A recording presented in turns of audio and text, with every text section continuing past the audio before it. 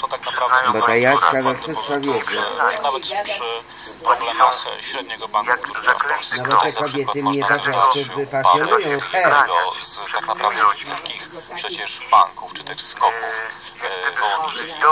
Baby Her. Tego typu upadek takiej firmy spowodował niemałe zawirowanie na rynku finansowym.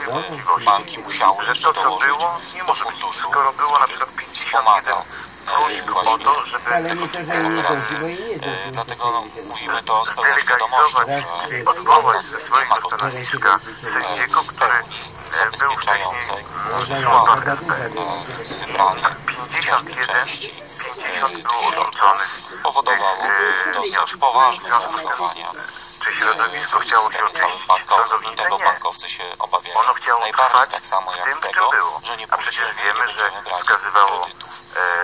To jest namawianie na kredyty, cała ta spirala, która dzisiaj znowu funkcjonuje, są niskie raty znowu kredytowe, ale za 10 lat znowu stopy procentowe pójdą w górę i znowu będziemy mieli padnięcie i w tym momencie już nie chcę dowalutować kredyty zupełnie gotowe, ale obudowane taka firma dzwoni, że jak mi Państwo kończycie 4 miesiące, to już możecie przechodzić do nas i za abonament się płaci 19,90 w połączeniu z bez innymi limitu rozmowy, nic nie trzeba doładowywać. Teraz to takie tanie niektóre te firmy ubezpieczeniami, których i de nawet facto jeszcze za nie można przeniesienie tego numeru sprzedawać 3 jako miesiące banktorowi, bo gratis wiedzą, że czują się i internet bezprawni. gratis i za przez te 3 Proszę miesiące bardzo, to Radio można Maryja, się rozgadać na cały świat. Tak, bardzo proszę, kogo witamy? Skąd Takie telefon? różne prezenty robiła, a T-Mobile to 4 miesiące było. Radia Maryja, proszę Pani, a Pani nie wyłączyła radioodbiornika, dlatego jest Pani trochę zdezorientowana.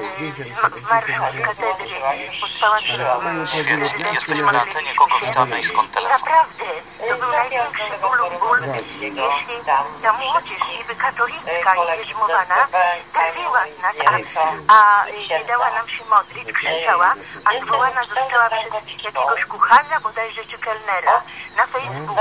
I to już się wtedy zaczęło. I to naprawdę było przykre.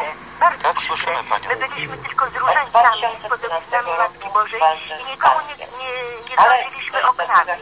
I niestety teraz to przez 6 lat to się jeszcze bardziej powiększyło. I dlatego musimy być bardzo czujni. Bóg zapłać, szczęść Boże. Dziękuję Pani Tereso, szczęść Boże.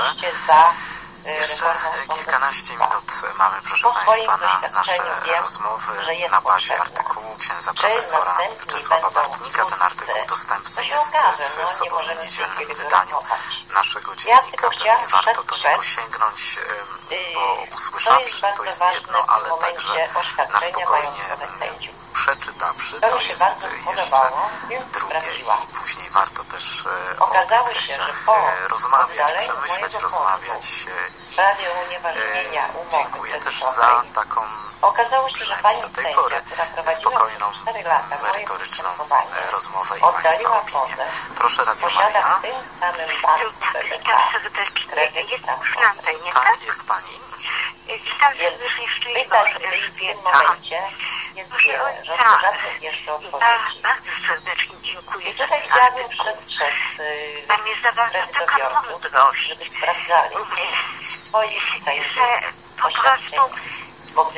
człowiek jest zachwyśnięty tym, co słyszał, jak ksiądz to czytał. Proszę Ojca, jak ten sąd musi silnie, aby przejść takie ataki. To jest niesamowite. Ja obserwowałam ten cały, co Bardzo dziękujemy, tak, bardzo dziękujemy za ten głos. Pozdrawiamy Panią. Drodzy Państwo, 10 minut pozostało do zakończenia rozmów niedokończonych, więc możliwość także odniesienia się do tego ostatniego telefonu, ale chciałbym, abyśmy poczynili chociażby krótkie słowo podsumowania. Bardzo wiele wątków, różnego rodzaju spraw ludzkich, często dramatów, no ale musimy słuchaczy Radia Maryja z czymś zostawić i przypomnieć im te najważniejsze rzeczy, instrumenty, po które zawsze mogą sięgnąć, aby bronić swoich praw. Może jeszcze krótko się odniosę do tego ostatniego telefonu. Przede wszystkim może powiem słuchaczom, co znaczy skrót SBB. To oczywiście znaczy skrót od naszego stowarzyszenia, czyli Step Bankowego Bezprawiu. też ten element walki w sądzie, który my poruszyliśmy, tak jak tu widać, członkowie naszego stowarzyszenia walczą już po kilka lat w sądach i po porażce dowiadują się, że ten sędzia jest jednak w pewnego typu związku jako klient z tym pozwanym, który był przez tą panią. No i my takie patologie chcemy jednak również reformować. My nie oceniamy, jak obecna reforma wpłynie na sądownictwo. My tylko wiemy jedno, że obecny stan sądownictwa na pewno wymaga głębokich reform. Sama publikacja tych oświadczeń majątkowych już nam pozwoliła ujawnić wielu sędziów, którzy mają umowy z bankami, orzekają bardzo dobrze dla tych banków. I takie rzeczy będziemy weryfikowali. Mamy nadzieję, że pojawią się kolejne narzędzia, które nam pozwolą ten wymiar sprawiedliwości po prostu kontrolować, tak żeby obywatele mieli narzędzia do pełnej kontroli nad prawidłowym procesem, który przebiega w sądzie. Jako do wszystkich klientów myślę, że powinniśmy się zwrócić z takim apelem, że przede wszystkim w każdej sytuacji, w której występujecie w konflikcie, czy z bankiem, czy z inną firmą, po pierwsze nie musicie się bać. Jest wiele instrumentów prawnych, które oczywiście ta druga strona przed państwem będzie ukrywać. Będzie nasyłać firmę windykacyjną, która będzie może 15 SMS-ów dziennie wysyłać, bądź 15 razy dzwonić dziennie. Taka firma nie może nachodzić państwa w pracy, nie może nachodzić państwa poprzez sąsiadów, bo to jest po prostu złamanie prawa i naprawdę proszę wierzyć, że wielu osobom pomogliśmy poprzez czasem napisanie jednego pisma, które wystarczyło do tego, żeby jej sprawę zakończyć, czy chociażby takiego nękania. I tu zachęcamy państwa do tego, żebyście jednak swoimi sprawami się interesowali. Jeżeli macie jakiś problem, skompletujcie dokumenty, przeczytajcie je wszystkie na spokojnie. Jeżeli sami ich nie rozumiecie, zgłoście się czy do stowarzyszenia, czy do rzecznika konsumentów, w każdym powiecie jest taki, czy choćby wejdźcie na naszą stronę i spróbujcie się z nami skontaktować. Aczkolwiek no, my jako osoby pracujące społecznie też nie jesteśmy w stanie odpowiedzieć na wszystkie prośby, gdyż staramy się skupić na to, co zgłaszają nasi członkowie stowarzyszenia, gdyż i tak ta liczba jest pokaźna.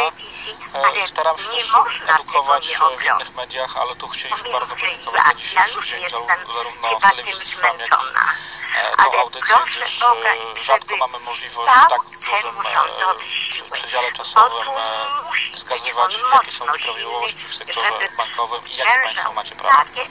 Pan Mariusz Zając. Przyłączam się do podziękowań przede wszystkim. Dziękujemy słuchaczom, że wysłuchali nas, że dzwonili, że zadawali pytania. Widać, jak jest to palący problem. Dziękuję bardzo, lobby pani bankowe Elżbieto. osiadło To na pani Polsce Elżbieta z Kaszub. wyciska nas jak Może cytrynę jeszcze do jeden Polaków. telefon. Bardzo proszę, halo. My staramy się do tego nie dopuszczać. Tak, Jesteśmy słuchamy. młodym stowarzyszeniem, ale myślę, że nasze sukcesy powoli pozna też i cała Polska.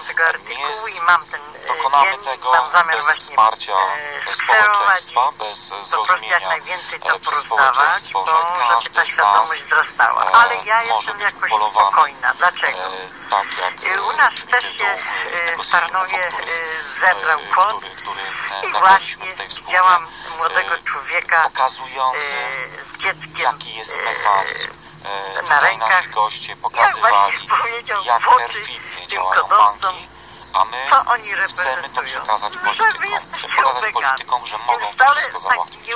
Czasami jedną ustawą, czasami jedną decyzją, nie oddając pola oszustom bankowym, nie oddając Polski tym ludziom, którzy chcą tylko na Polsce żerować. Są różne sposoby walki, ale nie wolno przede wszystkim osiąść, nie wolno się poddawać. Nie walczymy 2 lata, zdeterminowani, już 3 lata, zdeterminowani, wiedząc, że to nie jest walka, która się skończy. Bo ci, którzy chcą na nas zarabiać, będą to chcieli robić na kolejne sposoby.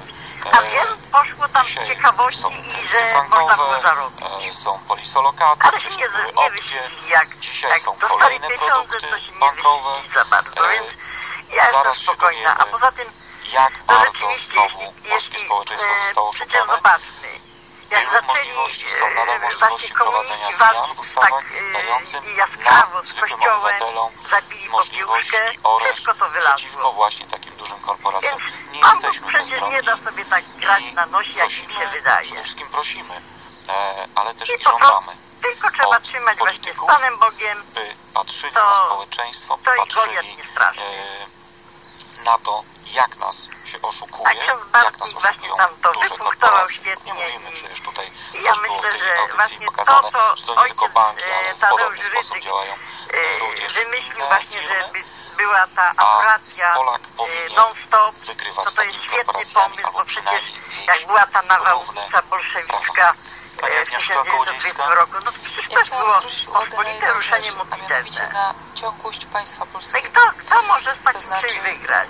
niezależnie od tego, czyja to Przecież była decyzja, 2000 która lat wprowadziła te toksyczne kredyty tutaj do Polski. Chrześcijaństwo się przecież boryka, bo Może świadomie stale po bardziej lub prostu nie, jest komuś niewygodne. ale No i co, ponieważ zwyciężyli. państwo polskie Przecież trwa, już Chrystus to zwyciężył, obowiązek więc przywrócenia ładu cudownie prawnego oni są i odbudowa naiwni, tego utraconego zaufania do instytucji państwa Dziękuję za spoczywa telefon.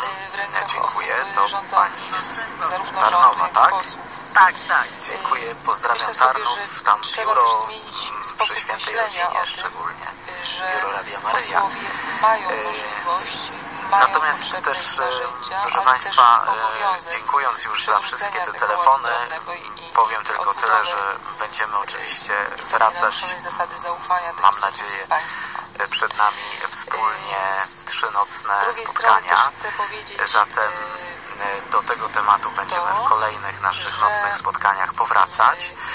Natomiast to jest ta modlitwa, która dziękując zmienia za bieg spokojną I na koniec dyskusję, chciałam unikałbym zacytować zawsze takich zdanie kardynała denominacji, takich Londyn, nazw że Polska nie typu zwycięży bronią, ale typu modlitwą, spacerowicze, typu wielką miłością bliźniego jakiegoś i takiego różańcem. Zwycięstwo, gdy przyjdzie, no takich będzie ład, zwycięstwem które, jak błogosławionej Państwo Maryi pamiętają, Dziewicy. również nam przypisywano. Bardzo dziękuję. Kończymy rozmowy niedokończone. Uprzywilejowana pozycja Ludzie, którzy banków w Polsce. W dzisiaj studiu Radia Maryja rozmawialiśmy z naszymi gośćmi, przewodzą z panem Arkadiuszem Szcześniakiem, prezesem Stowarzyszenia Stop Bankowemu Bezprawiu. Dziękuję serdecznie. Z panem Mariuszem Zającem, członkiem zarządu. Dziękuję serdecznie. I z panią Agnieszką Kołodziejską, koordynatorem inicjatywy naszej JECHAło. Mury, Lichwy i niesprawiedliwości muszą runąć. Dziękuję ślicznie. I oczywiście Państwu słuchaczom Radia Maryja dziękuję za współtworzenie naszych dla rozmów każdego niedokończonych. człowieka zawsze. To jest to, czym powinniśmy różnić się od tych, którzy dzisiaj przewodzą manifestacjom. A Już za chwilę może nasza jeszcze jako wspólna takie modlitwa na podsumowanie zakończenie dnia, jednocześnie czyli CONCHITA. zachęta do kolejnego naszego spotkania na ten temat właśnie.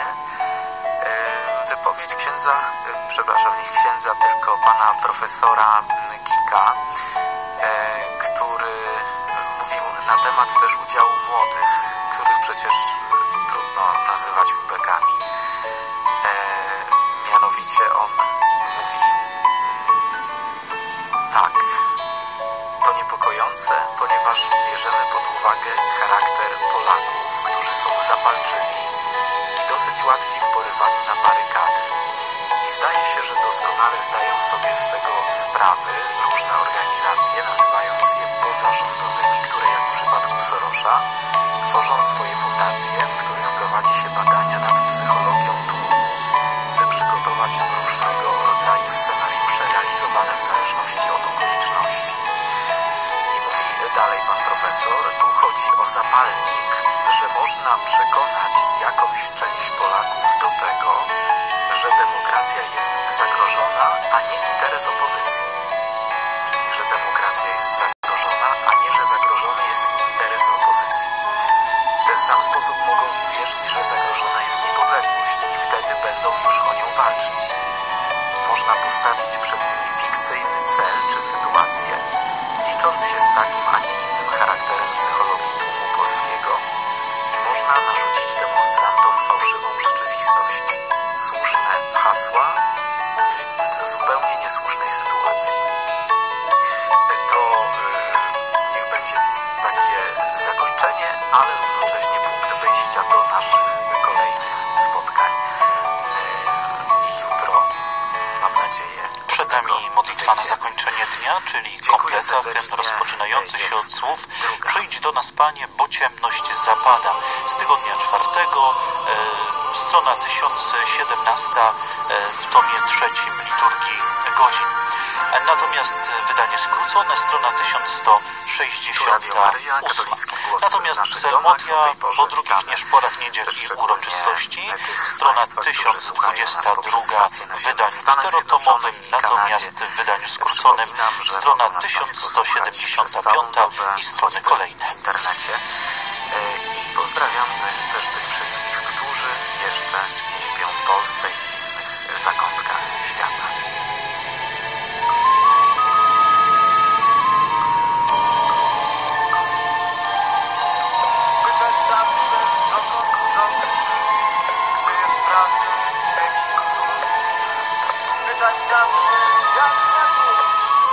Boże, wejrzyj ku wspomożeniu.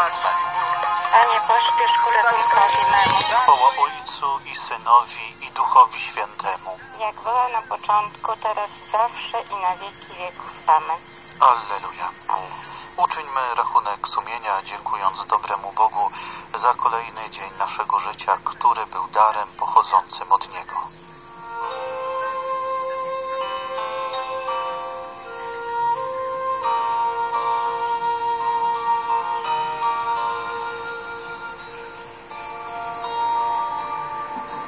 Zmiłuj się nad nami, Panie. Bo zgrzeszyliśmy przeciwko Tobie. Okaż nam, Panie, miłosierdzie swoje. I daj nam swoje zbawienie. Niech się zmiłuje nad nami Bóg Wszechmogący i odpuściwszy nam grzechy, doprowadzi nas do życia wiecznego. Amen. Przyjdź do nas, Panie, bo ciemność zapada i blask słoneczny już niknie na niebie. Ty jesteś światłem, co nigdy nie wyrzucenie gaśnie nauki dla religii ze Twoich szkół, wiernych. o usuwanie krzyży z miejsc publicznych i inne. Nadal żąda się, by wprowadzić liberalizm totalny, prawny, moralny, kulturowy itd. Bądź przy nas także w Ciągle ostatniej powraca godzinie, krytyka gdy 500 kształty plus rzeczy i Mieszkanie zacierać się plus poczną, z powodów pochwyć obciążenia za rękę budżetu, i wprowadź a do ostatnio, domu że wiecznego pomoce te trwania. naruszają godność i wolność ludzi, wszyscy są godni, nie upokarzajmy ich dawaniem pieniędzy. Woła się w imię Ewangelii o sprowadzenie jak najwięcej ludzi Pan z Cię południa i okryje wschodu. swoimi piórami. Postępuje naprzód, jak słusznie mówi ksiądz profesor Tadeusz Gus, humanizacja zwierząt, a jednocześnie animizacja człowieka. Jak w tym duchu mówi pięknie kobieta w telewizji. Bo On sam Cię wyzwoli z Samica źródeł miała myśliwego 5 dzieci, i od 3 słowa niosącego dziewczynki i zgubę. 2 chłopców. Mowa o psach. Może chciała się bawić grą samych słów. Najistotne pytanie, skąd się bierze tak niewyrażalna wprost wściekłość na dobrą zmianę w Polsce? Dziś zdaje się odpowiadać choćby w jednym tylko aspekcie. A choćby Prorocki 1000 psalm padło u boku 112. Twego i 10 000 po Dobrze się Twojej wiedzie prawicy, mężowi, który Ciebie to lituje nie się i spotka. pożycza, postępuje w swych sprawach uczciwie, na pewno się nie zachwieje, Bo Pan sprawiedliwy jest Twoją będzie w wiecznej ucieczką, pamięci, za obrońcę nie będzie się wziąłeś lękał najwyższego. niepomyślnej nowiny. Mocne jego serce zaufało Panu, serce jego stateczne lękać się nie będzie, aż z góry spojrzy na swych przeciwników. Rozdaje, obdarzał bogich, sprawiedliwość jego będzie trwała zawsze. Potęga jego wzmoże się ze sławą. Widzi to występny, gniewa się, zgrzyta zębami i marnieje. Będzie Pragnienie mnie wzywała, ja go występnych wysłucham w i niwek będę się z nim w obróci. utrapieniu.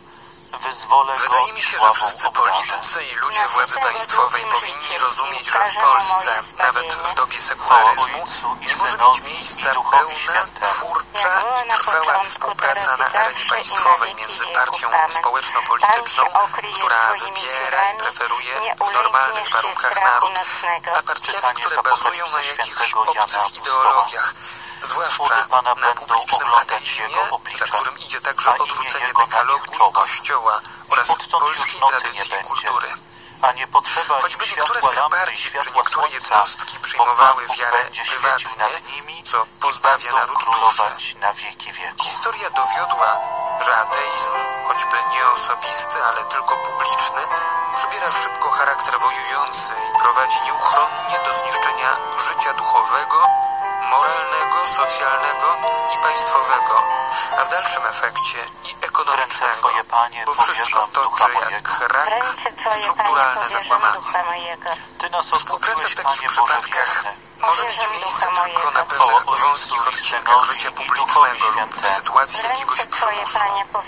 Ale wtedy na całym obszarze państwa rodzi nieustanne i zwykle bolesne konflikty wewnętrzne, a niekiedy i zewnętrzne, i pozbawia dane państwo i społeczeństwo tożsamości pełnego życia i duszy, co możemy zauważyć choćby nie tylko na przykład w Chinach, lecz także w krajach do niedawna katolickich jak Francja czy Hiszpania. W takich sytuacjach, jeśli ma być współpraca pozytywna i twórcza, owe partie nie mogą realizować w państwie instytucjonalnie i przemocą swoich założeń ateistycznych i bezetycznych, ale mogą realizować swoje programy społeczno-polityczne i kulturowe w państwie na wszystkich innych obszarach. Niszczenie religii i odrzucenie dekalogu, przyjmowanego przez całą ludzkość, prowadzi wcześniej czy później do degeneracji społeczeństwa. Był to artykuł Zły zgrzyta zębami i z zazdrości silnieje księdza profesora Czesława Bartnika. Nasz dziennik, wydanie sobotnio-niedzielne, 22-23 lipca 2017 roku. Czytał Piotr Brzezina. I zapraszam Państwa oczywiście do tego, byśmy wyrazili także swoje opinie, swoje zdanie, swoje przemyślenia na bazie tych treści, które usłyszeliśmy. Numery telefonów 655 23 55 dla słuchaczy z Polski Północnej, 655 23 56 południa. Telefony w naszej rodzinie 536 600 100, 536 600 200 i telefonujący z zagranicy. Dwa numery mają do dyspozycji 0048 56 655 23 33 oraz 655 23 66. Są 2 minuty po pierwszej.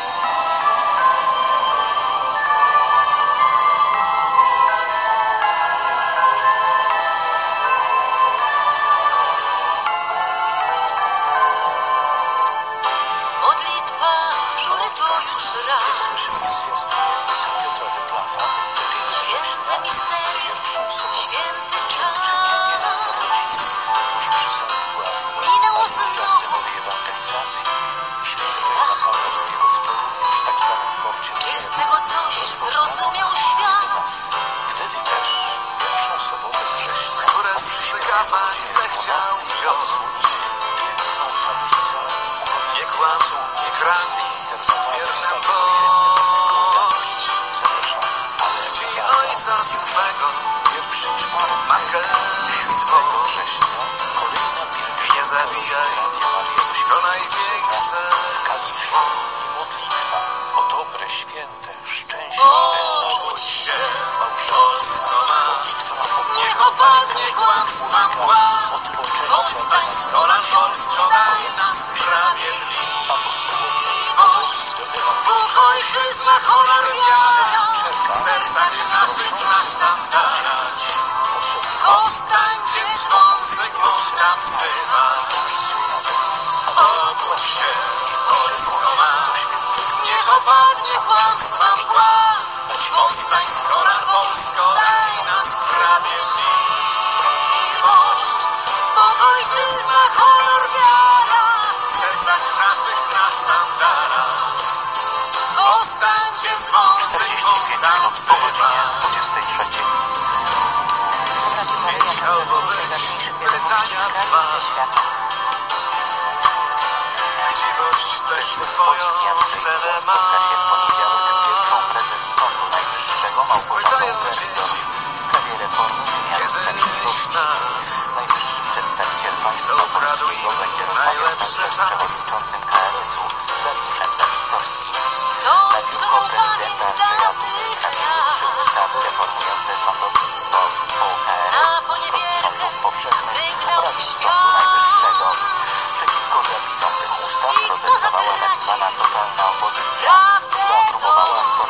prawdę do totalitarne oraz chciała licznie wyprowadzić na ulicę. Krytycznie o reformie wypowiadają się także przedstawiciele Sądu Najwyższego, a także Krajowej Rady Sądownictwa. Podnoszą, że zmiany są niekonstytucyjne. Ministerstwo Sprawiedliwości powiedział gazecie że jest zaniepokojony sytuacją wymiaru sprawiedliwości w Polsce. Polityk ostrzega, że brak poszanowania dla praworządności może doprowadzić do politycznej izolacji krajów Unii Europejskiej. Komisja Europejska w najbliższym tygodniu ma uruchomić wobec Polski procedurę o naruszenie prawa Unii Europejskiej. Ta podniesienie procedury praworządności wymaga akceptacji państw członkowskich, a może się skończyć sprawą przed Trybunałem Sprawiedliwości Unii Europejskiej. Szkolenia policji w Legionach, które się zaczęły obchodzić z okazji Święta Policji. Uroczystości uczestniczyli m.in. prezydent Polski Andrzej Duda oraz szef MSWiA Służba policjantów Radio Maryja, proszę. dla Polski i bezpieczeństwa obywateli. Stoi za nią wielka tradycja poświęcenia, powiedział prezydent Andrzej Niestety, Duda. panie Macieju, już jesteśmy na antenie. Policjantów skierowała premier Beata Szydło. W policji służy ponad 100 000 funkcjonariuszy, około 25 000 pracowników cywilnych. Warszawie odbyły uroczystości z okazji stulecia Błękitnej Armii generała Józefa Hallera. W obchodach uczestniczyły władze państwowe z szefem MONU Antonim Macierewiczem na czele, wojsko, kombatanci i licznie zgromadzeni warszawiacy. W południe w katedrze polowej Wojska Polskiego sprawowana była Eucharystia. Następnie odbył się uroczysty apel przy pomniku czynu zbrojnego Polonii Amerykańskiej. Dziś preparat wczesnoporodny L-Łacinny jest dostępny wyłącznie na receptę. Od ponad 2 lat środek był sprzedawany w aptekach osobom powyżej 15 roku życia. W ubiegłym roku sprzedano niemal 240 000 pigułek. Kobiety w Polsce mogły kupić preparat idąc do apteki. W styczniu 2015 roku Komisja Europejska zdecydowała, że L-Łacinna może być dostępna w Unii Europejskiej bez recepty, nie wprowadzając ograniczeń telefon. Komisja pozostawiła jednak wybór krajom członkowskim. Rząd PO mimo sprzeciwu wielu środowisk dopuścił L-Łacinę do sprzedaży bez recepty. Import zbóż z Ukrainy jest na bieżąco monitorowany, poinformował resort rolnictwa. Zarząd Krajowej Rady Izb Rolniczych i Podkarpacka Izba Rolnicza zasygnalizowały ministrowi rolnictwa problem napływu zbóż z Ukrainy. To konkurencja dla polskiej produkcji. Z danych statystycznych wynika, że import zbóż z Ukrainy do Unii Europejskiej w bieżącym sezonie 2016-17 wyniósł blisko 6,5 miliona ton i był mniejszy o 1% od średniej z poprzednich 5 lat. Zboże z Ukrainy kupują głównie Włochy, Hiszpania i Portugalia. Dokładnie w dniu 73. rocznicy śmierci odnaleziono szczątki zamordowanego przez Sowietów porucznika Wojciecha Stypuły, pseudonim Bartek. IPN prowadzi prace poszukiwawcze na Lichwie. Badania obejmują obszar działalności okręgów Akarwilno i Nowogródek. Porucznik Wojciech Stypuła, pseudonim Bartek, był żołnierzem AK, harcerzem i dziennikarzem. Został zastrzelony przez Sowietów na Długiej Wyspie w Puszczy Rudnickiej na Wileńszczyźnie. Kościół Świętego Mikołaja w Gwałdzie w będący sanktuarium Matki Bożej został bazyliką mniejszą. Uroczystością przewodniczył ksiądz kardynał Robert Sarach, prefekt Kongregacji do Spraw Dziękuję panie Zbyszku, pozdrawiam i czekam na kolejne telefony od państwa. 655 23 55, Polska Północna do Łodzi włącznie 56, południe końcówka. W naszej rodzinie 536 600 100 536 600 200, zagranica 655 23 33 oraz końcówka 66. Bazą jest dla nas także ten artykuł, który mieliśmy okazję wysłuchać, artykuł pochodzący z sobotnio-niedzielnego wydania naszego dziennika księdza profesora Czesława Bartnika, zatytułowany Zły zgrzyta zębami i z zazdrości sinieje. Proszę Radio Maryja. Halo, proszę bardzo. Cześć Boże, jestem na antenie, Cześć Boże, jest Pan. Witam, z tej strony się kłania Marcin z Warszawy, jadę właśnie w drodze i chciałbym się podzielić ponieważ tak biskup Rzymu zaapelował o dialog i pokój w Jerozolimie. Dyskusja jest jak rozumiem otwarta a propos tego artykułu, który przed chwilą usłyszałem przeczytanego z naszego dziennika, dobrze pamiętam, tak? Palestyńczycy protestują przeciwko zamontowaniu Od razu wykrywaczy powiem z góry metalu tylko, że jestem przy wejściu na katolikiem, wzgórze świątynne. wierzącym, Transmisję z praktykującym, Watykanu wychowanym w tej przeprowadziły Radio wierze Maryja i Telewizja Trwam. Specjalny przedstawiciel Stanów Zjednoczonych do spraw Ukrainy, który składa wizytę w tym kraju, oświadczył, że Rosja ponosi za konflikt na wschodzie Ukrainy. Dodał, że jest to gorąca wojna i kryzys, który należy rozwiązać najszybciej jak to możliwe. Zadaniem wysłannika jest przygotowanie rekomendacji dla Waszyngtonu dotyczących zaangażowania Stanów Zjednoczonych w proces pokojowy. Przywódcy demokratów i republikanów w Izbie Reprezentantów osiągnęli porozumienie w sprawie zaostrzenia sankcji wobec Rosji. Biały Dom starał się zablokować przyjęcie ustawy o ich zaostrzeniu. Prezydent Donald Trump jest zwolennikiem ocieplania relacji z Moskwą. Administracji do tej pory udawało się wybiegami proceduralnymi spowolnić pracę nad ustawą w Izbie Reprezentantów. Teraz jednak ustawa może zostać przegłosowana we wtorek. Od piątku 28 lipca mieszkańcom RZYMU i okolic grozi racjonowanie wody jak w czasie wojny, napisał dziennik La Repubblica. Dziennik podkreśla, że najbardziej radykalnym krokiem w związku z suszą byłoby zamykanie dostaw wody przez 8 godzin na dobę. To ekstremalne rozwiązanie dotknęłoby 1,5 miliona mieszkańców wiecznego miasta i pobliskich gmin, połowy ludności w tym rejonie. Sytuacja ta miałaby potrwać do zakończenia obecnego kryzysu wywołanego przez rekordową suszę. Na koniec jeszcze jedna informacja ze świata sportu. Prawo i Sprawiedliwość robi z ustawami, może doprowadzić do tego, że ktoś kiedyś inny wygra wybory. Christopher Froome z ekipy Sky po raz czwarty wygrał największy wyścig kolarski Tour de France. Poprzednio triumfował w 2013, 2015 i 2016 roku. Udział w tym sukcesie miał Michał Kwiatkowski, który należał do najbardziej pożytecznych pomocników Brytyjczyka. No tak się chciałem tylko podzielić wątpliwością. Boję się, że teraz słuchacze mogą gdzieś w dostępnych telefonach. Proszę absolutnie tego nie robić. Chciałem się po prostu podzielić swoją obaną na ten temat. Bardzo Szczęść Boże i wszystkiego dobrego słuchającym. dziękuję. Pan Marcin, tak? Dziękuję bardzo, panie Marcinie. No na tym właśnie polega dyskusja, że rozmawiamy, a to, że ktoś ma obawę i się nią dzieli, to myślę tylko dobrze. Bardzo dziękuję. Szczęść Boże. Proszę, Radio Maryja. Szczęść Boże. Zerwania z dziedzictwem PRL. Tak, jest pani na antenie, słuchamy. Ewa z Radomia się kłania. Pan Bóg błogosławi was wszystkich. I właśnie słuchałam tego artykułu. Jestem bardzo zadowolona i cieszę się, że ten artykuł wyszedł. Ja bardzo się boję tej totalnej opozycji tak zwanej, bo wyprowadzają ludzi na ulicę i to jest naprawdę bardzo sprawa niebezpieczna, bo ja też się boję, żeby nasz rząd nie przegrał wyborów następnych, bo po prostu niewiele logicznie myśli ludzi, niestety. To znaczy chodzi mi o tych, co wyszli na ulicę, mam to na myśli. I Boga proszę, żeby jakoś to Pan Bóg dał Ducha Świętego dla narodu, dał Ducha Świętego dla prezydenta, żeby wiedział, co zrobić z tą ustawą. Bo to jest dobra ta ustawa, tylko że właśnie przeszkadzają, bardzo przeszkadzają. Ja myślę, że jakieś tam mówienie, nieprzebaczenie, gdyby Pan Bóg dał ten pokój każdemu, wszystkim, a błogosławił, umacniał tych, którzy rządzą, bo naprawdę to jest wspaniały rząd. Ja tak nie kadzę im tak bezkrytycznie, bo widzę pewne błędy, ale kto ich nie robi.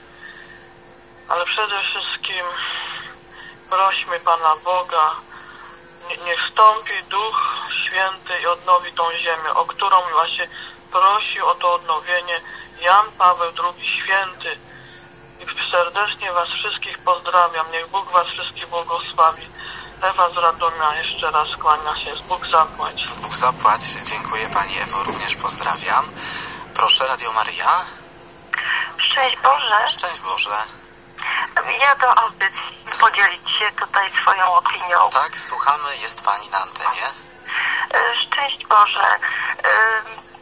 Jestem bardzo poruszona tym artykułem i bardzo dziękuję księdzu profesorowi za ten artykuł. taki oparty na prawdzie, na tym, co rzeczywiście dzieje się u nas w kraju.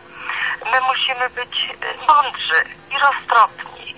My widzimy, że przecież to nie jest jakieś, że rząd i prezydent działają na rzecz naszej ojczyzny.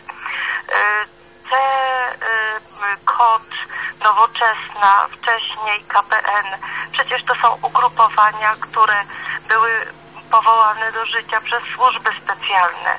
To są potężne grupy interesów.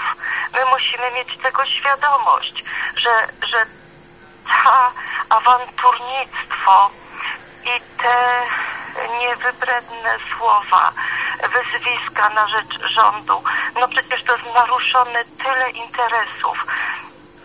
Same pieniądze z VAT-u, z podatków, które zasilają kasę państwa i służą rozwojowi naszego kraju. No przecież ktoś te pieniądze kradł i dzisiaj jest niezadowolony, no bo traci ogromne pieniądze. Nie dajmy się zwariować. Nie dajmy się przestraszyć. My musimy być odważni w prawdzie. Musimy tutaj zaufać temu rządowi, którego obserwujemy przez tyle lat, że działa na rzecz naszego kraju, na rzecz każdego obywatela. No przecież dzisiaj, nie wiem, czy Państwo zauważyliście, że banki zrezygnowały z pożyczek 500 zł, 1000 zł. A kto z nich korzystał? No korzystali najubożsi, rodziny wielodzietne, które posiłkowały się tymi pożyczkami na święta, na wyprawki dzieci do szkoły. Dzisiaj zniknęły i to oprocentowane, te pożyczki były wysoko. Dzisiaj to zniknęło. Ja widzę, mieszkam na wsi, gdzie tyle było ubóstwa wśród tych biednych, wśród tych rodzin wielodzietnych. Dzisiaj te dzieci mogą śmiało podnieść głowę, mogą korzystać z dodatkowych zajęć, lekcji, wyjechać na kolonie.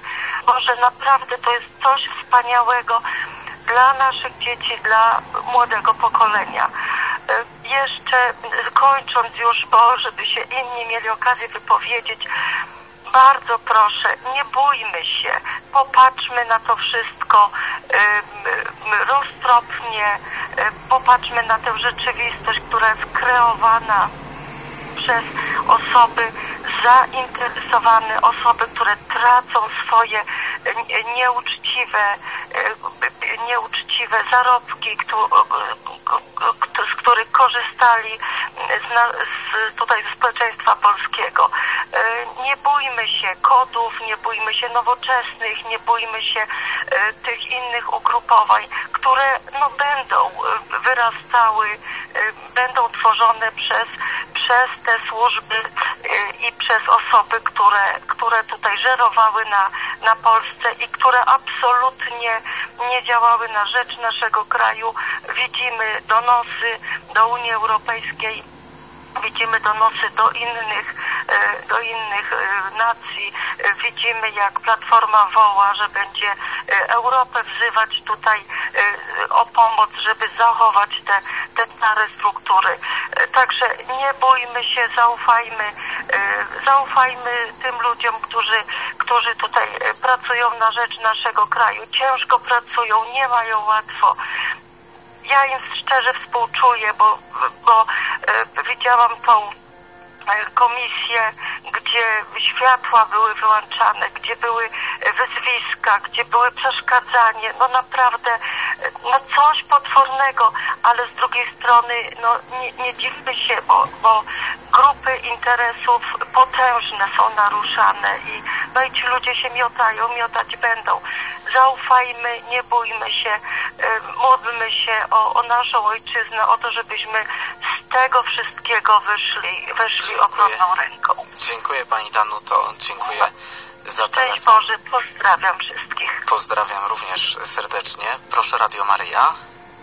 Niech będzie pochwalony Jezus Chrystus, Maryja zawsze dziewica. Teraz i zawsze, witam Ojciec Tadeusz Rydzyk, ja cieszę się, że jest dyskusja i dziękuję też księdzu profesorowi profesorowi Bartnikowi. Ma zawsze bardzo takie mądre nauki dla nas i za to dziękujemy.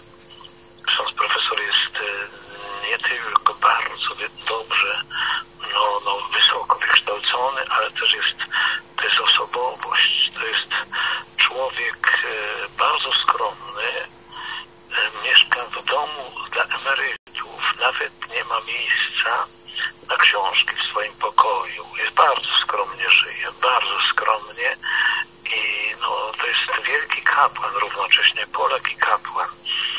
Wybitny profesor, za to dziękujemy, że pisze i myślę, że ten artykuł znowu, że warto by Ojcze jutro gdzieś go też w Radiu Maryja może by się gdzieś zmieścił, co? Może ojciec zostawić tam taką informację, może by gdzieś się zmieścił. Inni słuchacze są po nocy, inni są przed południem, inni po południu. Gdyby dotarł ten artykuł, ale też tak samo przekazujmy go. Jest w internecie też. Nasz dziennik jest w internecie. Można znaleźć www.wp, nasz dziennik, coś takiego. Ale jak nasz dziennik wygooglujemy, to tam też będzie adres jak internetowy dziennik znaleźć, jeżeli go nie mamy w wydaniu papierowym. Ja mnie też radził przeczytać, jest na naszym portalu instrukcja, jak sparaliżować Polskę i odsunąć Zjednoczoną Prawicę od władzy. Kto to robi, jak to się robi, jak się robi, też organizuje te marsze przeróżne, czy tak, to pokazują, jak oni to robili w różnych krajach, prawda? I warto to zobaczyć. O tym też jest na portalu w Polityce, a nawet piszą, kto to robi, prawda? Tak, był dzisiaj w aktualnościach dnia, to już nie dzisiaj, wczoraj, w aktualnościach dnia, prawda? Tak też było, mówił profesor, już nie pamiętam. Tak, socjolog. Jak to się dzieje? To nie jest przypadek. To się rozdmuchuje. Tu chodzi o obalenie tej władzy, tak. A ci w tych sądach dalej są jeszcze, jeżeli nie komunistyczni. Zobaczcie, w Sądzie Najwyższym. Ilu jeszcze jest sędziów, którzy zaczynali w PRL-u? To prawie 50%. Tak.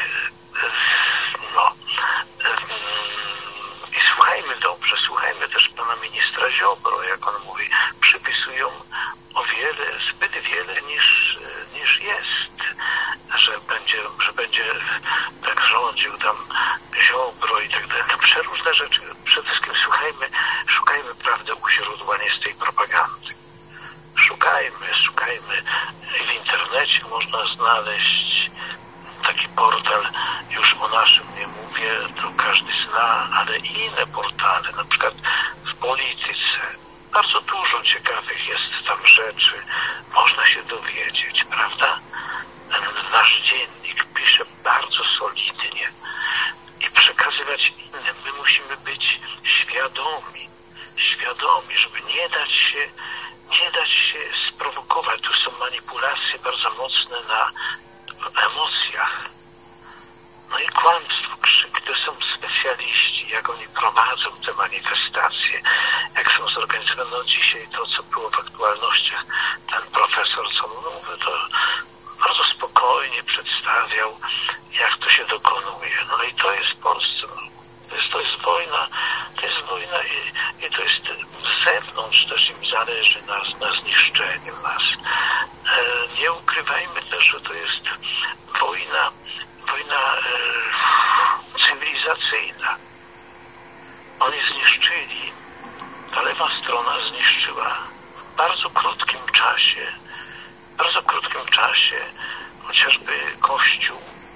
Ten Kościół jest w mniejszości, jakiś taki bardzo słaby. Na przykład w bardzo katolickiej Hiszpanii, Portugalii, wcześniej w Holandii, a teraz bardzo szybko zostały jeszcze trzy mocne narody katolickie to Irlandia, Malta i Polska. I co zrobili z Irlandią i z Maltą? Bardzo szybko. Jak to się dokonuje? To są potężne centra, dobrze zorganizowane, mające pieniądze na to, mające metody na to i tak dalej. To jest po prostu, nie dajmy się zmanipulować, szukajmy i uczmy się rozpoznawać manipulacje. Radzę przeczytać te artykuły, i myśleć, kto dokonuje tych manipulacji, bo są konkretne, to nawet nazwiska są. Jak oni chcą to rozwiązać, prawda? No i przekazujmy to dalej, zwłaszcza młodzieży. Młodzież jest idealistyczna i jeżeli im się wkłada do głowy, że ktoś chce zniewolić, to będą bronić tego, ale to jest, najgłośniej krzyczy złodziej, chwytać złodzieja. To tak bym powiedział teraz. To może tyle, ojcze. Niech każdy myśli, ale przede wszystkim trzeba też modlitwy. My wszyscy jesteśmy Polakami. Te ataki, te zachowania pełne nienawiści to są wprost szatanistyczne, jakby jakieś opętanie było. Potrzeba to modlitwy. I potrzeba uświadamiania sobie, nie skakania do oczu, uświadamiania, rozmowy. Łapać złodzieja, tak samo jak katolicy zamiast zwracać uwagę na Biblię, to na inne książki, że to czytaj, a tamto czytaj. W te metody manipulacyjne Goliatowi. Tak bym powiedział. To jest Goliat przeciwko małemu Dawidowi. Czy ten Dawid, Polska da sobie radę? Dawid był z Panem Bogiem i dał sobie radę wtedy, bo Pan Bóg działał, dlatego potrzeba tu modlitwy. Bądźmy z Matką Najświętszą. Trzeba modlitwy, jeszcze raz mówię, ale modlitwy i czynu, uświadamiania, jeszcze raz mówię, są te możliwości. To, co powiedziałem, chociażby nasz dziennik. Niech najwięcej ludzi to przeczyta i zastanowi się, a może to jest prawda? To jest rozmawiać, nie trzeba się zacietrzewiać w jakichś emocjach. Dziękuję serdecznie. Dziękuję bardzo, ojcze. Pozdrawiam. To dyrektor, ojciec Tadeusz Rydzyk. Przyjmuje kolejny telefon.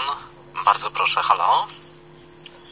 Niech będzie pochwalony Jezus Chrystus i Maryja zawsze dziewica. Teraz i zawsze. Kłania się Anna Zaolzia, czcigodny ojcze Dariuszu. To tak tylko wspaniały artykuł ojca Bartkiewicza. Nie wiem, czy powiedziałam dobrze nazwisko, ale ja dzwoniłam raz. Tak, przepraszam. Ja raz dzwoniłam już, bo do rozmów tak się nie włączam, ale ja żyję Polską, naprawdę żyję Polską, tylko Radio Maryja i telewizja czasami info, bo tam dosyć tak o tym, ale co chcę powiedzieć, jestem strasznie tak zatroskana właśnie, co się tam dzieje, ale ja raz dzwoniłam, to była pani premier.